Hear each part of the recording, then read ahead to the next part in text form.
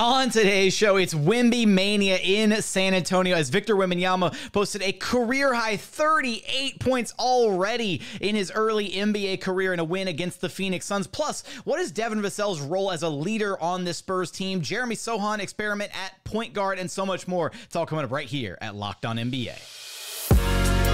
You are Locked On NBA, your daily NBA podcast. Part of the Locked On Podcast Network, your team every day. What's up and welcome to another edition of Locked On NBA, the biggest stories with the local experts. I'm your host, Jackson Gatlin, also host of Locked On Rockets right here on the Locked On Podcast Network, your team every day. Now, today's episode is brought to you by FanDuel. Score early this NFL season with FanDuel, America's #1 sportsbook, because right now, new customers get $150 in bonus bets with any winning $5 moneyline bet. That's $150 if your team wins, and all you have to do is wager $5. It's that simple. If you've been thinking about joining FanDuel, there is no better time to get in on the action. The app is so easy to use. There's a wide range of betting options, including spreads, player props, over-unders, and so much more. Right now, you can take a look at the outright betting favorites for Super Bowl 58. Right now, you've got the Kansas City Chiefs at plus 490 to win it all this season. The Eagles right behind them at plus 500. 49ers at plus 600. You got the Ravens at plus 850. And rounding out the top six, you got the Dallas Cowboys at plus 1100 and the Miami Dolphins at plus 1200. So for all of those odds and so much more, be sure to visit FanDuel.com/lockedon to get started this NFL season. Again, that's FanDuel.com/lockedon. FanDuel, official partner of the NFL.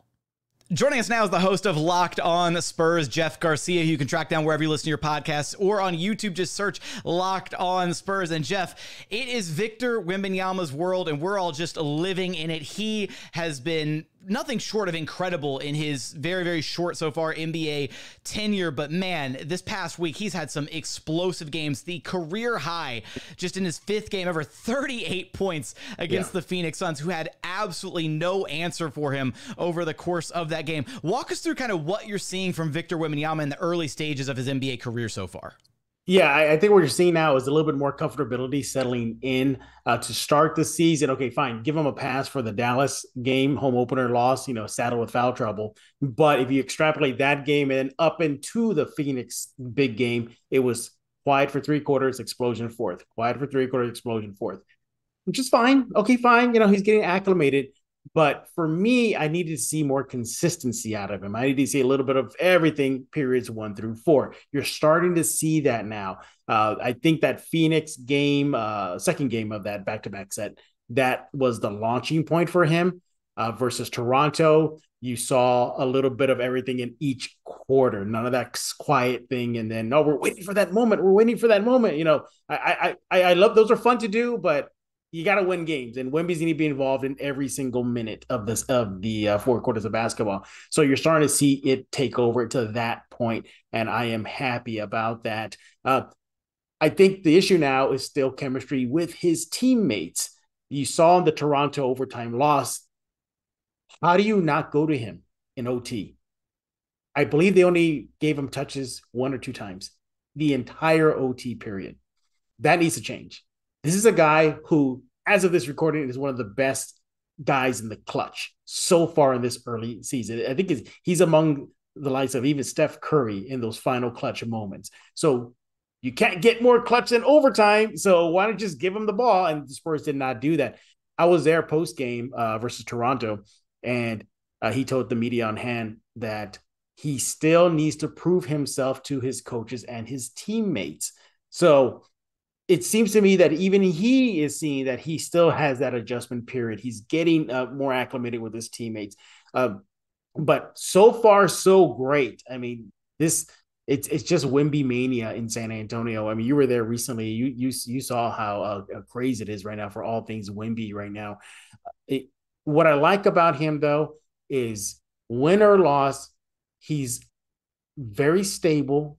He's not over emotional. Even when you get big wins in Phoenix and beating a supposed top team in the West, he's still poised.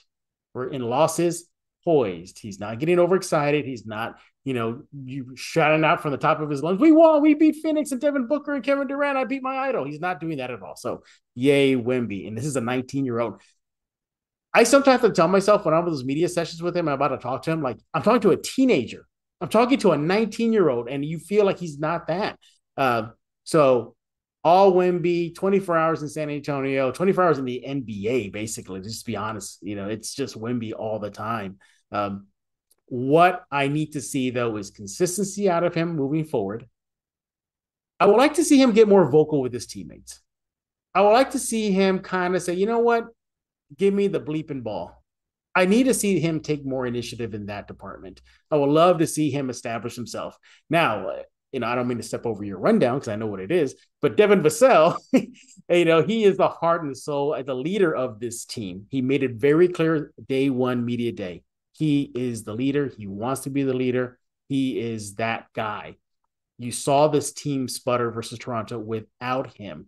And I really thought that without Devin, one of your 1-2 punches there, it would just be all Wemby. Just give him the ball. No. It was Keldon Johnson stepped up 26 points in that overtime loss. Devin Vassell has really emerged and taking that big step in his NBA career. You're seeing it before your eyes, over my eyes, every single game. He added size over the offseason. He's absorbing contact better. He's having great statistical nights at 20+ points so far. It was really the spearhead, one of the spearheads versus Phoenix in those 2 wins out at the Footprint Arena. So I'm loving what I'm seeing. Dare I see so far a Batman Robin situation? The question is, who's the Batman right now? Is it Devin Vassell? And is Robin the Wemby? Because the young warrior still needs to learn the ropes from a veteran like Devin Vassell, or is it just Wemby the Batman and Devin Vassell is the Robin? We don't know. I like to see how that's going to plan out. Those are definitely your 1-2 punches so far for San Antonio this season. It very much, first off, the Wemby mania is absolutely absurd. Like being there in person and seeing him play against the Rockets, you have to really see Victor in person to garner an appreciation for just how unique he is as a player and some of the things that he does on the basketball floor. And then you look at the fact that he's leading the Spurs in like every major statistical category except assists. He's averaging 20.5 points. That's leading the Spurs, 8 rebounds, team leader, 1.4 steals, 2.2 blocks, leading the team in all these different statistical categories. I'm glad you cleared up, the Devin Vassell's role, because he is, he secured the bag this summer with San Antonio, and I think that's kind of his de facto role as the leader of this team. So from a talent perspective, right, you may make the argument, Wemby's more talented even right now than Vassell, but he is still the leader of this team. I am curious. Oh, sorry. Go ahead, Duff. Go ahead, Jeff. No, I was going to say, I spoke to an NBA scout recently, and take a wild guess why that person was at the Frost Bank for Wemby. But in my conversation with the scout, it wasn't about Wemby. It was about Devin. They were asking me about Devin. This is him. So he's catching NBA scouts' eyes right now. Obviously, there were some even there in Toronto, all looking at Wemby, but it's not surprising for me when I see NBA scouts at the Frost Bank Center for them to shift their focus about Devin. No, look, I mean, this Spurs team is obviously it's Wemby mania, but this Spurs team is so much more than just Victor Wembanyama, and that's kind of what you're seeing is he's this insane talent, obviously, and he's helped elevate the Spurs team, but you've got pieces like Devin Vassell, Keldon Johnson, Zach Collins, who's a wonderful complement to Wemby in the front court. Chetty Osman was a sneaky pickup. Trey Jones off the bench. This Spurs team has a lot of important pieces. The last guy that I want to get your thoughts on really quick, though, here, Jeff, is Jeremy Sochan and this experiment, kind of, him running the point, playing alongside Keldon Johnson, Devin Vassell. How is that going so far? Is this going to be kind of a long-term fixture that you think we're going to see, or is this kind of a temporary thing right now that Pop is trying? I try not to look like this guy whenever I see Sochan with the ball, just upset and angry and ready to go, full dark side mode. But I think the experiment might end sooner than later. You look at the plus minus when Trey Jones is on the court. I mean, if they say numbers don't lie when Trey Jones is on the court. It was him who steadied the storm versus Houston. Sorry about that. And that win, and at the Frost Bank Center, it was him that kept the team at least competitive versus Dallas in the opening night game. I've spoken to Trey Jones. Spoke to him after games. He's telling me that what's he going to say? He's going to say like, "Oh, I hate that I'm coming off the bench." No, but he's accepted it. And he's moved forward. I talked to Zach Collins about that Trey Jones off the bench thing, and he says that he likes it, that it's a calming force for the second unit. If they're up, then at least they know they got a guy that can maintain that lead over opposition. Or if they're down, you got a guy that can come in and really calm the waters down. I think it has to end. In my opinion, it has to end.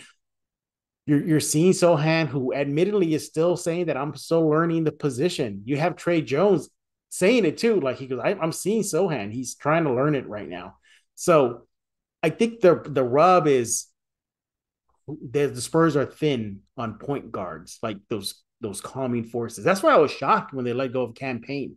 I did not expect that. I thought, yeah, obviously you want Campaign, even if you start her off the bench. That's two viable options to go to. But I see what Pop is doing. He wants that big lineup out there. He wants that defensive mind, that lengthy, play the rim, play the lanes. He wants that unit out there. And they're all complementary to Wemby. And, I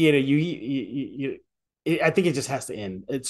Spurs fans are like this right now. Spurs fans are fed up. Spurs fans are igniting that red lightsaber and asking, when is this going to end? When is this going to end? The pulse of the fan base and that topic, it's irate. I don't know. I just think that it has to end soon because you're losing these close games. You lost a close game against Dallas.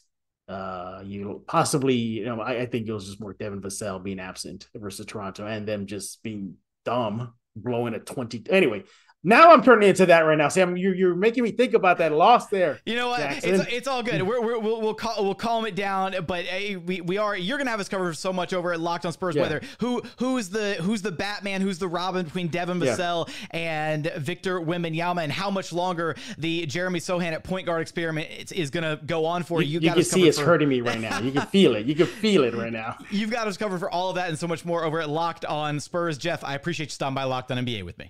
Yes, sir.